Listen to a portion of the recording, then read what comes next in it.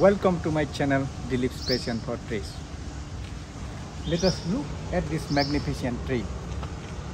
It is called Hong Kong Orchid tree, also known as Blake's Bauhinia. Botanical name is Bauhinia cross blakeana. In fact, it is a hybrid between two Bauhinia species called Bauhinia purpurea and Bauhinia variegata. In this video, I will discuss about how this incredible, most fascinating tree was first discovered in Hong Kong, why it is so popular and most desirable in a landscape, how you can distinguish this tree from other Bauhinia species, and also I will cover about its uses and methods of propagation and cultivation, so that you will be benefited. Okay. Now let me talk on the first point. How was Hong Kong tree discovered? As already spoken, Bauhinia cross blakeana is a natural hybrid tree. It was first discovered accidentally in 1880s by Father Pere Jean-Marie Delavay, a French missionary and botanist, near the ruins of a house along the shore of western Hong Kong Island near Pok Phulam. The missionary collector procured the cuttings of this tree and propagated in their gardens, and from there it was introduced into the Hong Kong Botanic Gardens and later on across the world. So it is considered that all Hong Kong trees today would be clones of the originally discovered tree, as this tree has been vegetatively reproduced due to its sterility. A British botanist called S.T. Dunn first made scientific description of this tree in 1908. The specific epithet blakeana was given by him to honor Sir Henry Blake and Lady Blake. Sir Henry Blake was British governor of Hong Kong who took much interest to develop Hong Kong Botanic Gardens. Coming to the second point, why is Hong Kong tree so desirable in landscape? It is a medium-sized, partially deciduous leguminous tree which can attain a height up to 13 meters with about 7 meters spread. It produces most beautiful, large, orchid-like blooms which appear in multiple shades of purple, rose, and pink during summer, fall, and early winter. Its attractive leaf forms and showy flowers throughout the winter, when little color is seen in the garden, makes this tree more popular. It has a fairly long flowering period from November to April.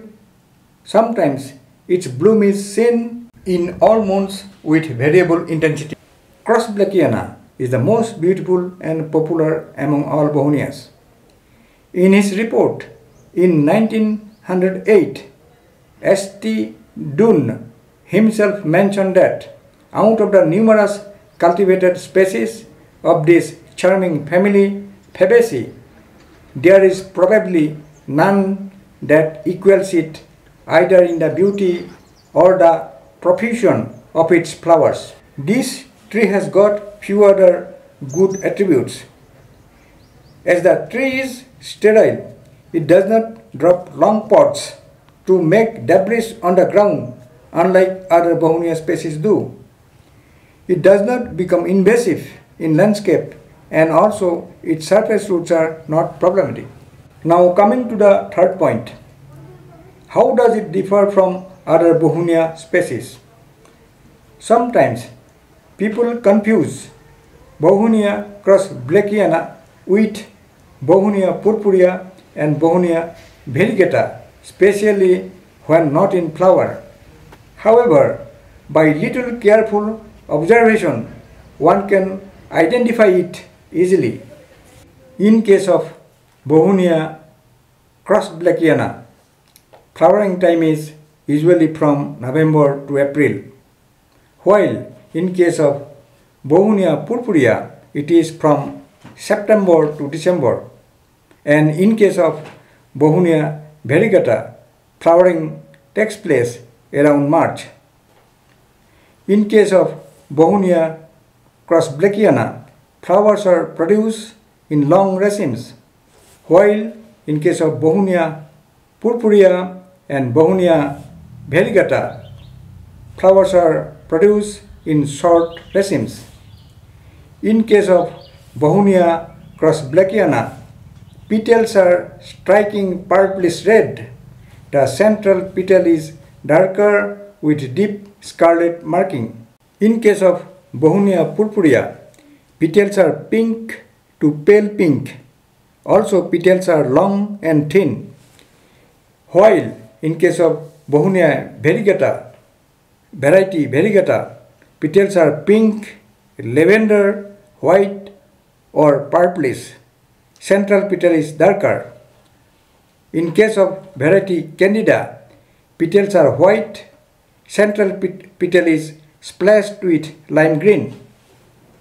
In case of Bauhinia cross blakeana, we get 5 stamens. 3 are long, and in case of Bauhinia cross blakeana, there will be no pod formation, while in case of both Bauhinia purpurea and Bauhinia variegata, pod formation takes place. Sometimes we can see pod formation simultaneously. About its usefulness, Hong Kong tree is of great horticultural value and hence has been extensively planted as an ornamental tree in gardens, park, along roadsides, road median, etc. in many warm subtropical and tropical countries. It is well suited for planting in urban landscape. We can plant it near a deck or patio and in recreational play area. You can use its flowers as cut flowers for vases and dowels. In Hong Kong, its bilobed handsome leaf is considered a symbol of wisdom and used as bookmarks. It is the national flower of Hong Kong and also has been used as radio call sign in air traffic communication by Hong Kong Airlines. This tree has also got potential to be used in traditional medicines to cure various ailments. Now let us talk about its propagation and cultivation. Due to its hybrid nature, usually it does not produce seed pods. If at all produced, rarely the seeds do not germinate. So, it needs to be propagated vegetatively through cuttings, layerings or grafting onto seedlings of Bauhinia purpurea and Bauhinia variegata. Cutting technique is considered more effective, fast and cheaper. However, cutting survival rate is influenced by age of mother tree, cutting collection time, part of the mother tree from where cutting is collected, use of growth regulators and medium used for rooting.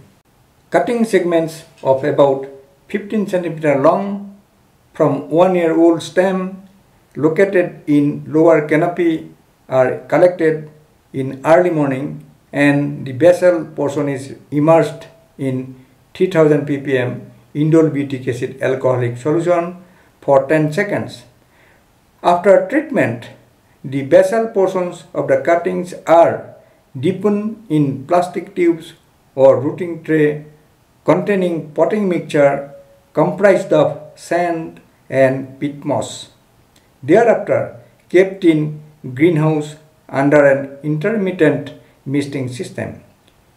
The rooted cuttings after 4 to 6 weeks are pricked and transplanted in suitable size container, preferably 8 inch by 12 inch or 10 inch by 16 inch size, filled with suitable potting mixture. Saplings of suitable height are planted in 60 cm cubic or 75 cm cubic pits at about 6 to 8 meter apart. Selected site for planting should be such that it can be protected from wind and cold. Hong Kong tree is fragile and is liable to break easily. Proper staking should be provided for initial years of planting. It grows best in full sun but can be grown in partial shade also. It can be grown in a variety of soils like clay, sand, loam, etc. except saline soils with good drainage condition. By pruning, you can retain single trunk to make it strong structure. Aggressive pruning is to be avoided as the tree is sensitive to heat. One can grow this majestic tree in large size container also. Lastly, I conclude with my view. Since all the Hong Kong trees found presently in the world would be genetically identical clones of the original single tree discovered, it lacks genetic diversity and hence could be susceptible to epidemics in future. So, the tree breeders should make effort to generate new hybrid through rehybridization between its parental species. Thanks for watching. We will again meet in my next video soon.